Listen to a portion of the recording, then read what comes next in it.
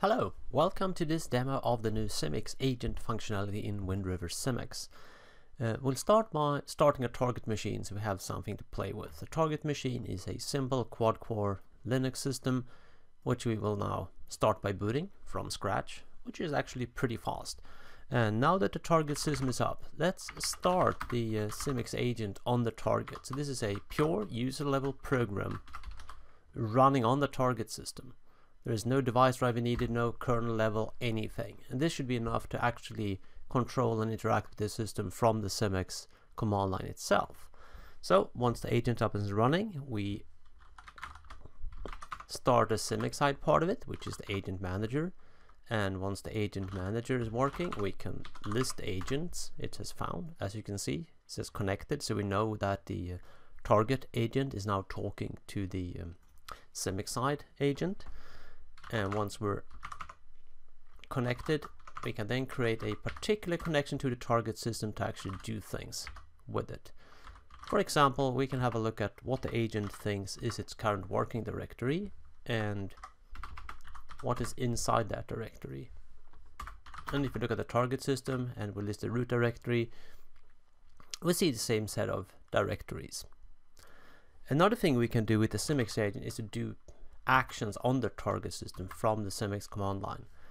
So let's start by actually doing something on the target itself. And I'm going to use the fact that we have a bunch of LEDs here in the system panel. It's a very simple way to demonstrate what you can do in the target. So let's turn on LED 11. Well, that turns on LED 11. We can turn on LED 12, for example. We can turn on LED 13. And let's see if we can do the same thing using the Simics agent system. So for that purpose, we bring up our agent connection to the target, and then we're going to give it a command to run. So we simply copy the command we just did on the target system. And this will be pretty pointless, right? If we try to turn it on, something already turned on. So let's change it to 0. And as you can see, the LED turned off and the target system performed the action. It's worth noting that we do not have any output on the target system. This is done by the agent inside of itself, so there's no need to actually script the target serial console or to worry about output in some way affecting what's on it. So this is all done by the agent in the background. Another thing the Simics agent can do is to upload files to the target system. So let's upload an executable program. And we want to upload this particular program. To do that, we first need to copy the path to the program.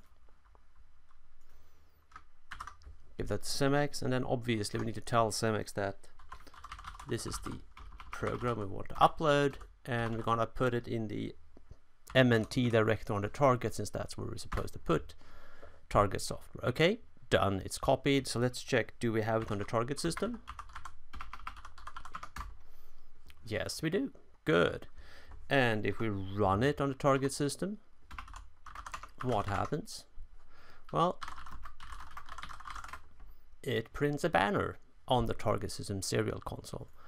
And we can do the same thing from within the Simics command line, and we're going to run